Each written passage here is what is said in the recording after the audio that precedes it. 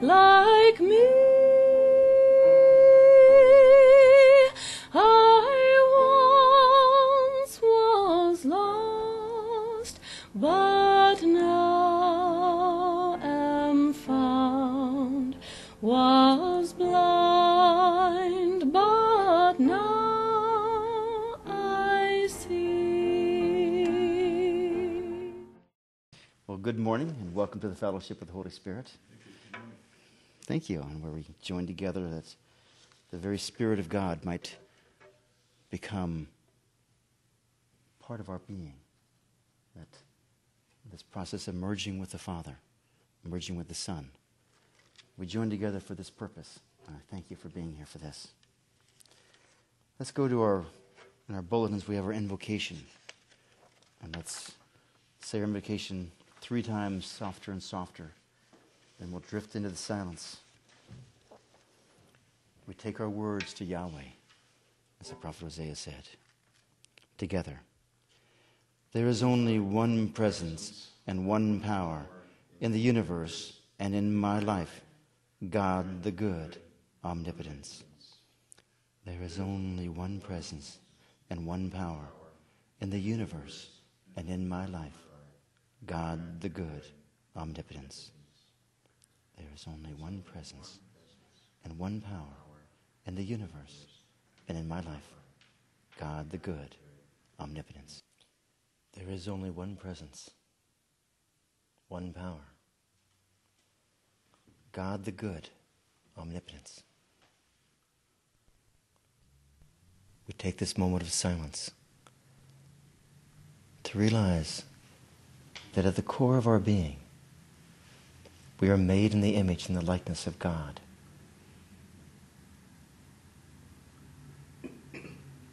At the very depth of who we are, the level of our souls, we are one with God, made in God's image. We give thanks for this oneness, and we ask for congruence, that our surface mind, our surface emotions might truly reflect this knowledge at the depth of our soul, that we are one with God, that there may be no doubt, no question as to who we are, what our status is as sons and daughters of God. We ask this in Jesus' name, that this revelation might be made clear without the faintest doubt.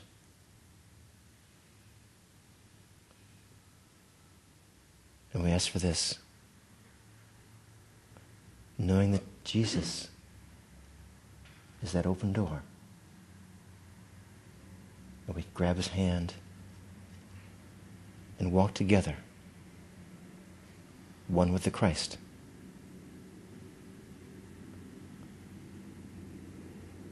And to help in this process, let us pray as Jesus taught us to pray, saying, Our Father, who art in heaven, hallowed be thy name. Thy kingdom come, thy will be done, on earth as it is in heaven. Give us this day our daily bread, and forgive us our trespasses, as we forgive those who trespass against us. And lead us not into temptation, but deliver us from evil. For thine is the kingdom, and the power, and the glory, forever and ever. Amen.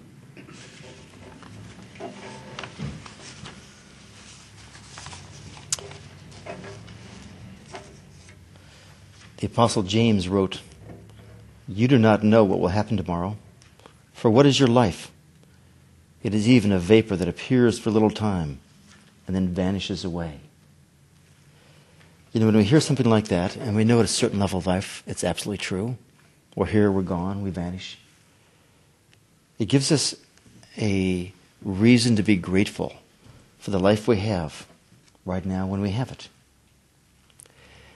What I'd like to do this morning is to continue our talk a bit from last week about gratitude and miracles. And what I'd like to do is go to the book of John and talk about where Jesus is accused of being demon-possessed because he has committed these miracles. He's done these miracles. And, they more or less accuse him of being, from the devil rather than from God. The Jews answered him, "Aren't we right in saying that you are a Samaritan and demon-possessed?" I've never figured out why they called him a Samaritan there, because he's clearly from Galilee, not from Samaria. But Jesus says, "I am not possessed by a demon," said Jesus, "but I honor my Father, and you dishonor me. I am not seeking glory for myself, but there is one who seeks it, and he is the judge. I tell you the truth. If anyone keeps my word, he will never see death." At this, the Jews exclaimed, "Now we know that you are demon-possessed. Abraham died, and so did the prophets. Yet you say, if anyone keeps your word, he will never taste death? Are you greater than our father Abraham? He died, and so did the prophets. Who do you think you are?" Jesus replied, "If I glorify myself, my glory means nothing. My Father, whom you claim as your God, is the one who glorifies me. Though you do not know him, I know him. If I said I did not, I would be a liar like you. But I do know him and keep his word. Your father Abraham rejoiced at the thought of seeing my day. He saw it and was glad." "You are not yet 50 years old," the Jews said to him, "and you have seen Abraham?" "I tell you the truth," Jesus answered. "Before Abraham was born, I am." At this they picked up stones to stone him, but Jesus hid himself, slipping away from the temple grounds. As he went along, he saw a man blind from birth. His disciples asked him, "Rabbi, who sinned, this man or his parents, that he was born blind?" Because there was a belief in those days that if someone was born blind, it was because of a sin of either the parents or the child. And this isn't so well known, but the Pharisees believed in reincarnation. There's very many, there's many schools of thought in early Judaism, and several of them believed in reincarnation. So that was the root of that question. But Jesus ducks it. He doesn't really want to get into it. He says, "Neither this man nor his parents sinned," said Jesus, "but this happened so the work of God might be displayed in his life. As long as it's day, we must do the work of him who sent me. Night is coming when no one can work. While I am in the world, I am the light of the world." One of the 7 great I am statements of Jesus. I am the light of the world. Having said this, he spit on the ground and made some mud with saliva and put it on the man's eyes. "Go," he told them, "wash in the pool of Siloam." This word means sent. So the man went and washed and came home seeing. Now, I won't read the rest of this story, but it's a long story about how no one quite believes that this blind man from birth can now see. And they say, "Isn't this the man who used to sit and beg?" And they say, "How could it be?" And he'd say, "Yes, that was me." And they take him to the synagogue, and the Pharisees don't believe it either. So they pull in the parents, they drag the parents in there. And they say, "Who did this?" He says, "I don't know who did this." Because he couldn't see until he washed his eyes, at the pool. And they accuse this man of, whoever he was, of being a demon. They know it's Jesus. But they accuse him of being a demon that healed him. And the man said, "Well, I don't know about you, but I don't see that. I can see now, and I couldn't see before. And what demon would do this for me?" But there's a whole lot in this passage. There's a whole lot. And really, we could go for hours on who Jesus is and what he's doing. I'm going to keep it a little bit more focused on the miracle side of it.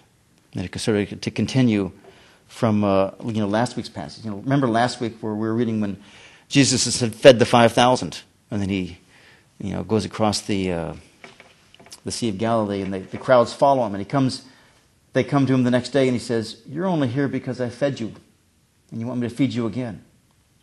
And he might have just as well said, in today's language, he might have just as well said, "You're here because you want to get rich quick." Or "You're here because you want to be healed." Or "You're here because you want me to wave my magic wand and your spouses will love you and your children are going to obey you." It's just basically, you're here because you're looking for miracles rather than You're here because you want to connect with the divine.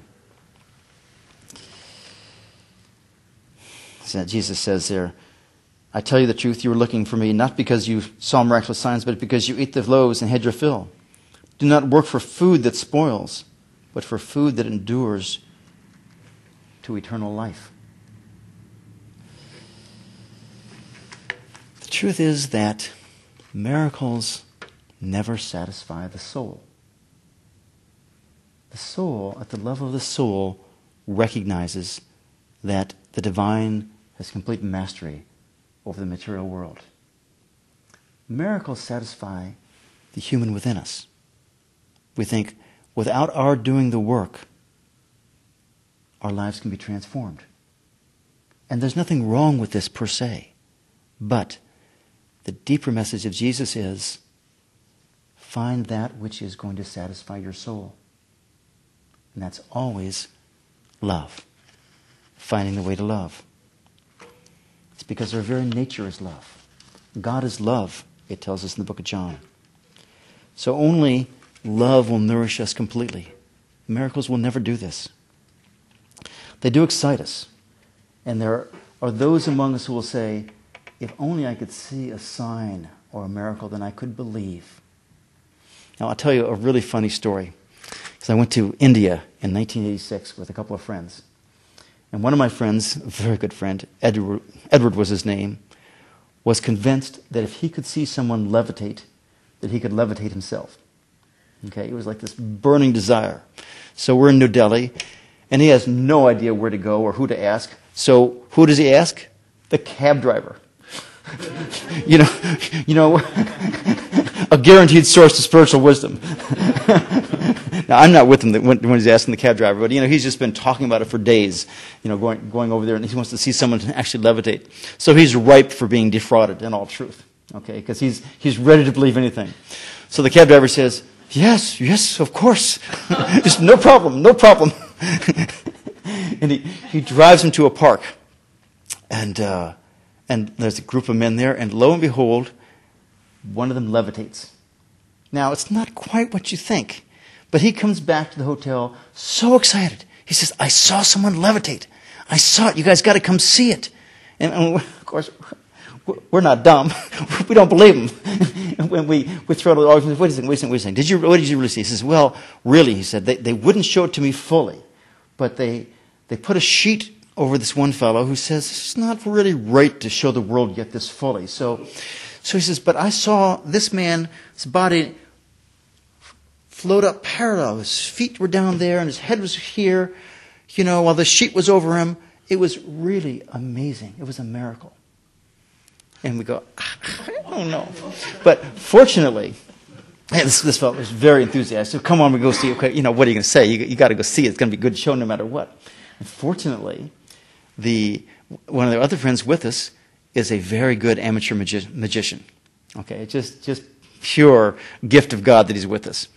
But so he wants to see the trick. He knows it's a trick.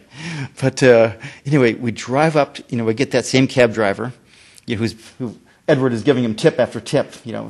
Just because he's so happy with all this. And we drive up, and my friend the magician says, "Oh, that's the fellow right there in the red dhoti that's going to be doing it." And Ed says, "No, it's the guy in the green dhoti that can do it." I'm making up these colors. And Chris says, "No, I saw him put the prop in there." And Edward looks at him and says, "What is?" Doesn't quite grasp it. So what the trick is, I'll tell you all the trick. Sort of spare you all the drama of it, and I'll be very awkward and ungainly here. But the reason the magician could see it is this fellow put the stick down his pants. Okay, and he said, "I saw the prop being stuck down this guy's." And of course, that should have been a telltale to Edward that two people aren't going to be levitating, But anyway, so what the trick was is they throw this sheet over this fellow. I don't know if this is going to show on the camera or not, but they throw the sheet over this fellow. They're very acrobatic. He pulls the stick out and puts takes one shoe off, puts it on the stick, and leans back with one leg up like this, the other leg holding the shoe up like this, and his head's back like this, but the sheet is covering everything. So it looks just like there's two shoes on one end of underneath the sheet, and his head on the other end, and it looks like he's levitating. But there's some things about this. Is that, because we say, if I see a miracle, then I can really believe. Okay?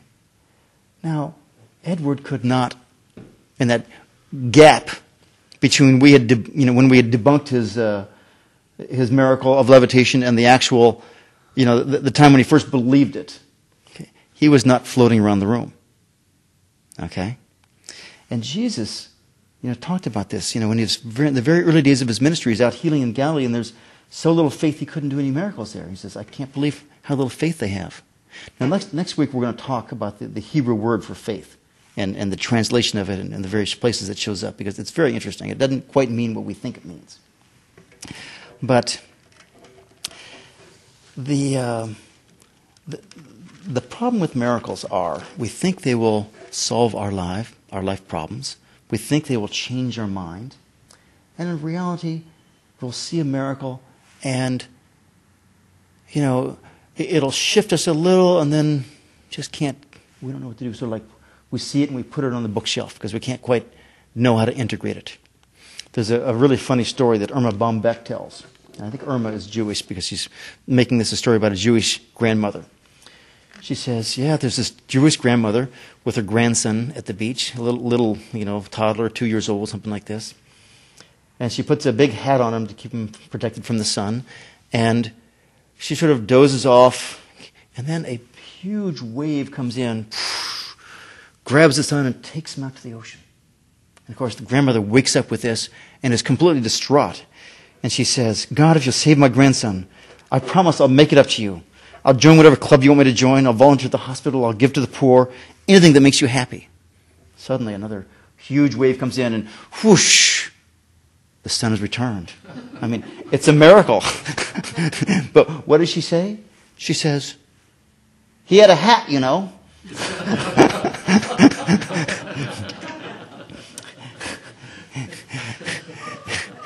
And the thing is, what connects us to God is love.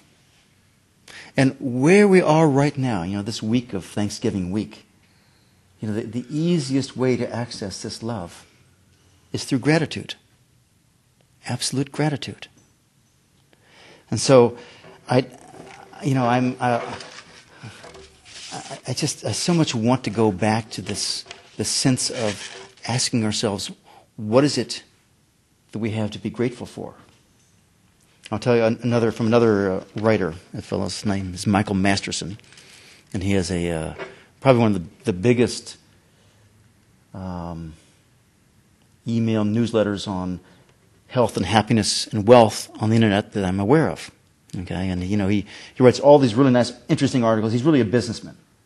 So there's a lot of how to succeed in business, how to write good copy, how to, really big on customer service. And also he brings in people who write about health and all this. It's really interesting. Of course, they're selling you things the whole time, but that's all right.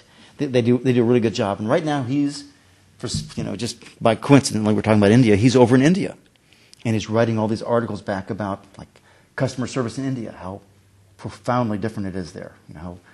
He says you go to a hotel and every time you pass a maid cleaning in the room, she stops whatever she's doing and she says namaste. It's just like, he says it's just a whole different cultural experience. He says it's incredible customer service. But he's talking about one day on this trip, well, he's out, he stops to go look at something, and of course, all the beggars come up to him. And he says, everywhere you go, there's beggars. And the tour guide keeps saying, do not give them anything. There is no starvation in India. And it's, 30, 40 years ago, there would have been. India has really changed over the decades. But, and certainly, like in the Bangladesh had it in the 70s, just different places. And he's talking about, he's really got a spiritual bend on life because he's talking about what we have to be grateful for.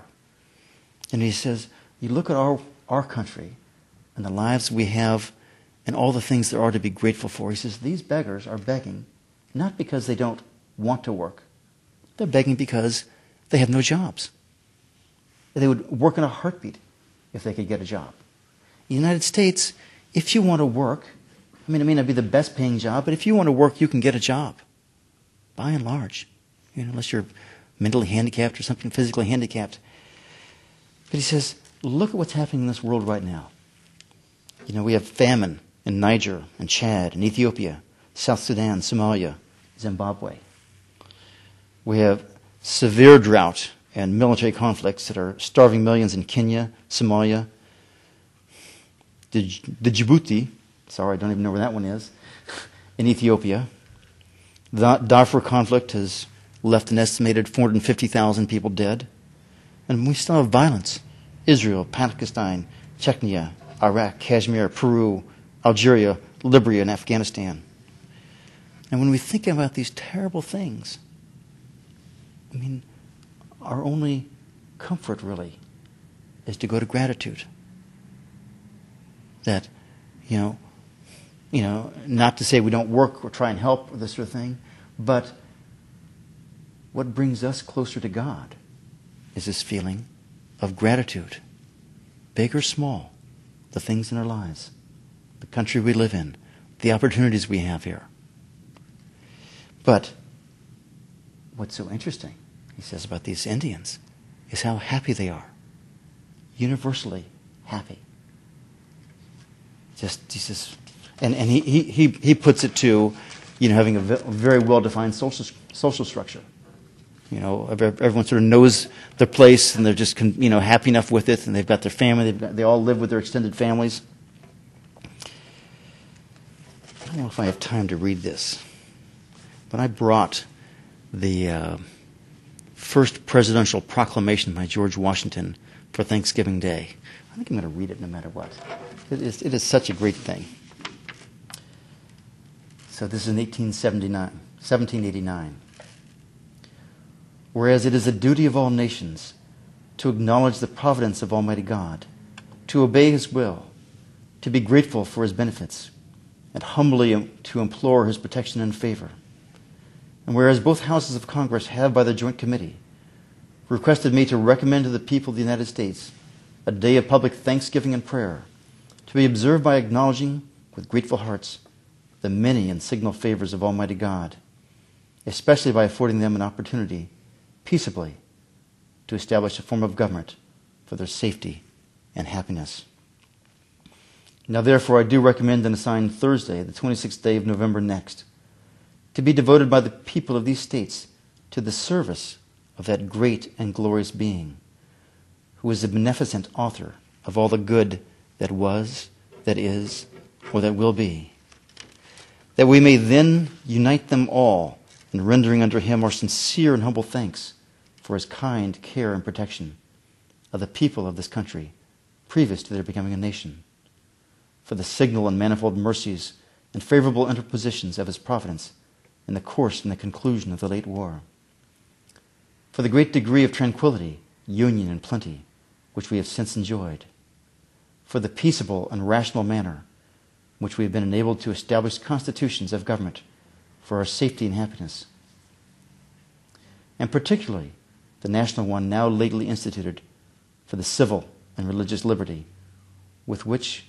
we are all blessed. That was the Bill of Rights. And the means we have of acquiring and diffusing useful knowledge, and in general for all the great and various favors which He has been pleased to confer upon us. And also that we may then unite in most humbly offering our prayers and supplications to the great Lord and ruler of nations, and beseech Him to pardon our national and other transgressions, to enable us all, whether in public or private stations, to perform our several and relative duties properly and punctually, to render our national government a blessing to all the people by constantly being a government of wise, just, and constitutional laws, discreetly and faithfully executed and obeyed, to protect and guide all sovereigns and nations, especially such as have shown kindness to us, and to bless them with good governments, peace, and concord, to promote the knowledge and practice of true religion and virtue, and the increase of science among them and us, and generally, to grant unto mankind such a degree of temporal prosperity as he alone knows to be best. Given under my hand, in the city of New York, this 3rd day of October, in the year of our Lord, 1789, George Washington. It gives you a flavor of how our country was founded and the very, foundations of gratitude to God that this country started under. Now, I'd like to shift this slightly into a talk or a discussion on connecting with God and this process. It really does start with gratitude, but usually there is a very deep experience. It's as though God first gives us love, an experience of love, and then we love Him back. I'll start by talking about Mother Teresa. We're all familiar with Mother Teresa. In 1979, Mother Teresa, this Roman Catholic nun, was given the Nobel Peace Prize. Most of her adult life was spent ministering to the poor and the diseased in Calcutta. She accepted this prize with the comment, "I am unworthy." And everyone just thought, oh, what wonderful humility. But what's come out lately is this sort of a memoir. It's called Come Be My Light, published by Doubleday. It's a collection of private letters to her spiritual advisors. And then what you find is that Mother Teresa had these extraordinary experiences with God in the beginning of her life, the beginning of her career, that just so grabbed her, and so, she felt so much this love of Christ and wanted to serve Christ through serving all these humble and poor and diseased people. And then she hit a long, dry spell of feeling no connection to God.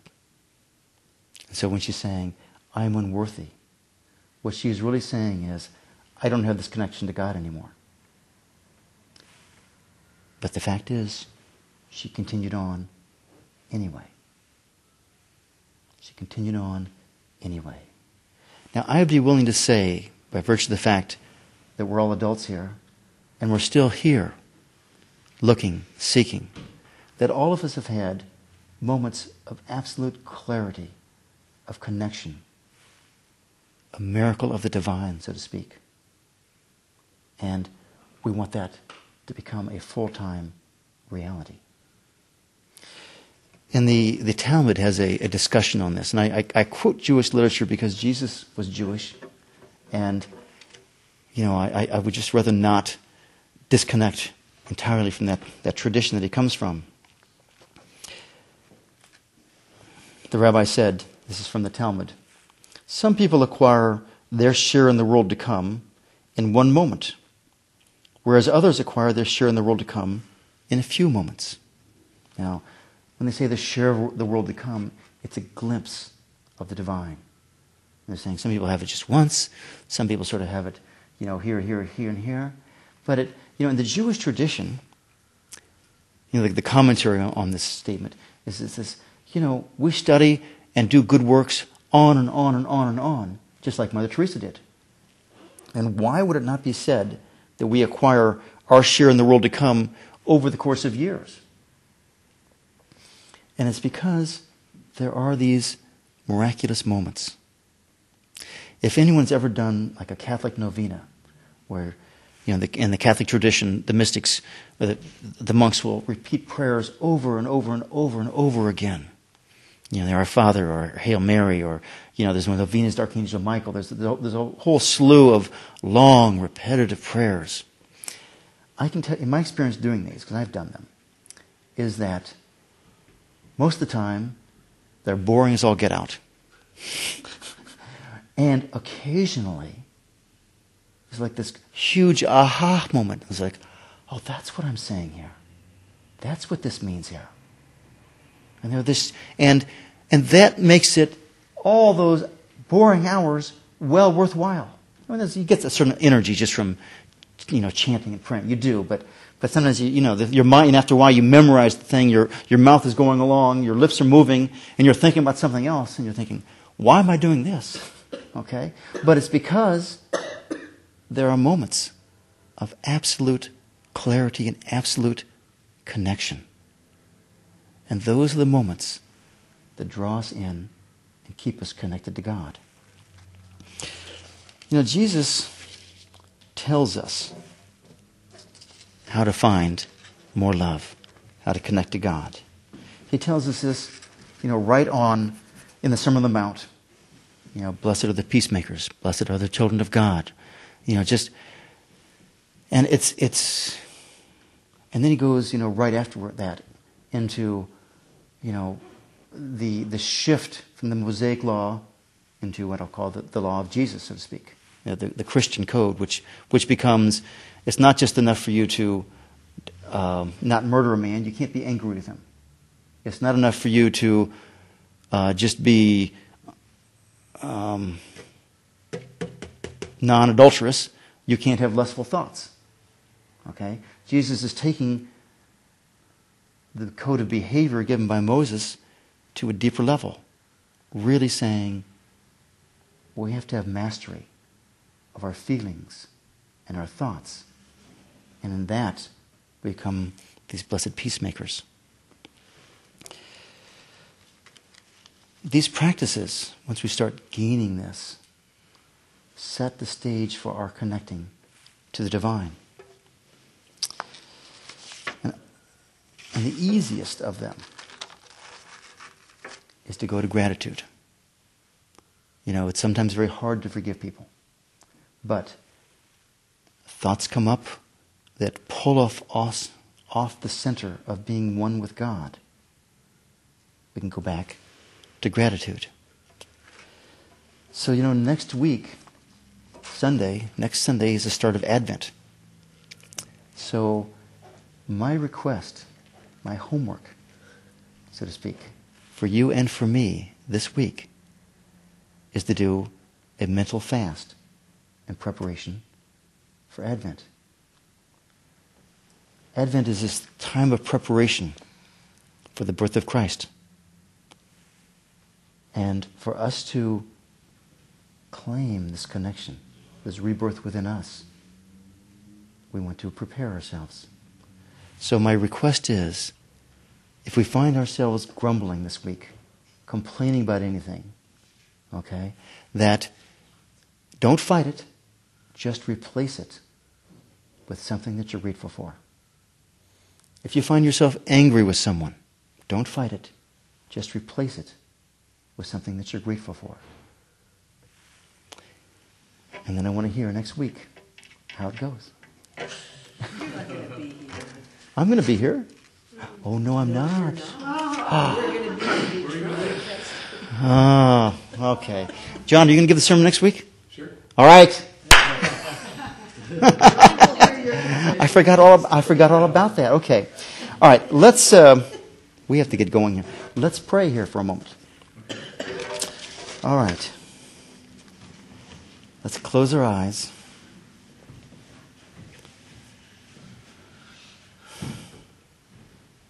Just take a breath in. Breathe in the very breath of God.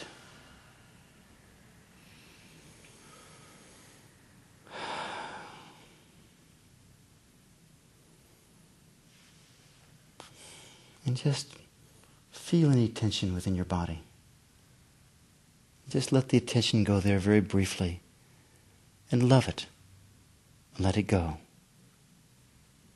Be grateful for your body. And just take a moment to be grateful for our minds. Our minds serve us wonderfully.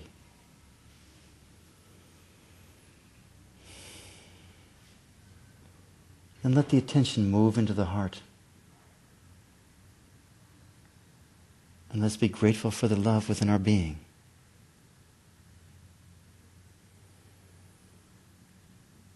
And that is here, that we want to create a throne for Almighty God. And if it's easy, mentally imagine in your heart a beautiful celestial throne room, luminous. The throne is elevated.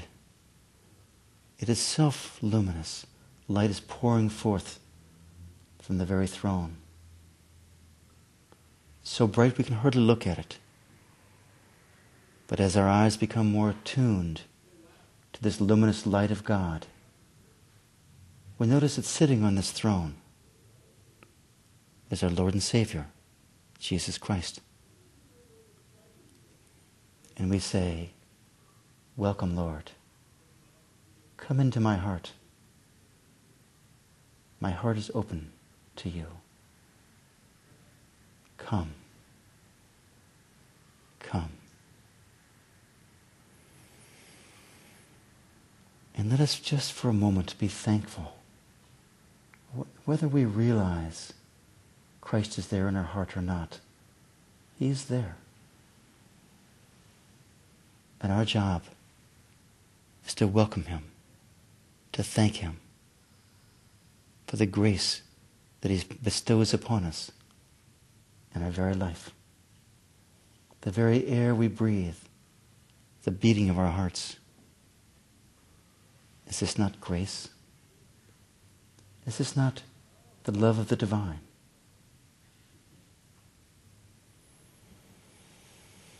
And allow this love in our hearts, this very presence, to expand, to fill everyone, to fill this entire room. Because He is here, in this very place within our hearts. He is here, where two or more of us are gathered together in His name. And now let this love expand out. Imagine it encircling this globe, that we might see all upon this globe those that we call friends, those that we call enemies, those that we call nothing, that our love might encompass them, that we might recognize within them the very presence of God that is within us.